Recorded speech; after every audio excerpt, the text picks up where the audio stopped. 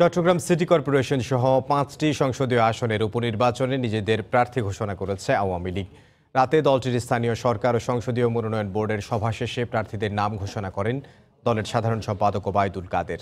চসিক নির্বাচনে মহানগর আওয়ামী লীগের যুগ্ম সাধারণ সম্পাদক রেজাউল করিম চৌধুরীকে বেছে নিয়েছে দলটি। আর ঢাকা ১০ আসনের উপনির্বাচনে দলের মনোনয়ন পেলেন এফবিসিসিআই এর সাবেক সভাপতি শফিউল ইসলাম মহিউদ্দিন। এছাড়া বাগেরহাট ৪, গাইবান্ধা ৩, যশোর ৬ ও বগুড়া ১ আসনের উপনির্বাচনে প্রার্থীদের নামও জানান ওবায়দুল কাদের।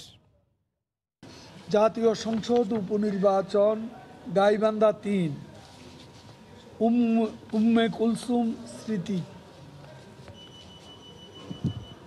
ঢাকা ১০, শফিউল ইসলাম। বাগেরহাট ৪, আমিরুল আলম মিলন।